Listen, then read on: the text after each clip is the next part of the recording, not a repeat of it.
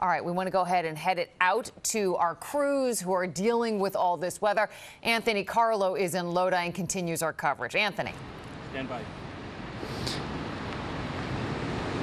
As you can see, it is not pleasant out here right now. Just as you tossed to me, I'm getting hit in the face with some rain. We were hearing some thunder and saw a lightning strike just a few moments ago. The story here in Lodi tonight is one of frustration. I want to have my photographer pan into the Saddle River here. They have gotten pummeled with about 4 or 5 floods in the past 4 or 5 months. Now, the Saddle River is gradually rising here. We're expecting it to crest at 2 in the morning, a hair below flood stage, but already puddles are forming at the mouth of a parking lot that practically kisses the Saddle River. The people who live in an apartment complex nearby, they've become well too accustomed to dealing with flooding. It feels like every time we come here, I mean, we were just here about 2 weeks ago for a rainstorm, people are telling us about the cars that they've lost due to flooding from the Saddle River. One woman today tells me she lost 2 cars, one of them brand new.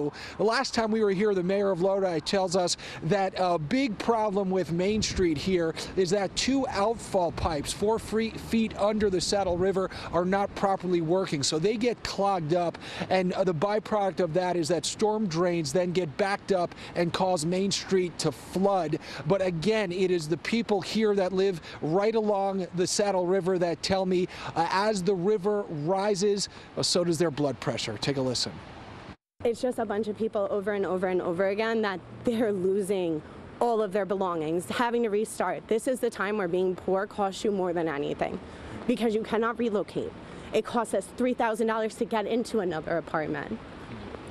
It's very, very difficult. And unless they do something about that river, which has been flooding since like the 70s, it should be dredged at this point. I mean, seriously, we have enough money as a whole of New Jersey. We've gotten enough FEMA assistance.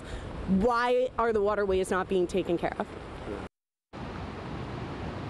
I think you'd be just as angry as Ashley is if you lost 2 cars, too. Another live look here at the Saddle River. Again, we're expecting it to crest at 2 o'clock in the morning. So people here are certainly holding on to some kind of hope. It's supposed to be about a hair above flood stage when the river does crest, but we are expecting other rivers in New Jersey to flood, like the Passaic River. And as you can see right now, the wind is really just very lately picking up here in Lodi. The rain continues to fall and bitter cold, making for an uncomfortable situation for us and, more importantly, the people who live over here.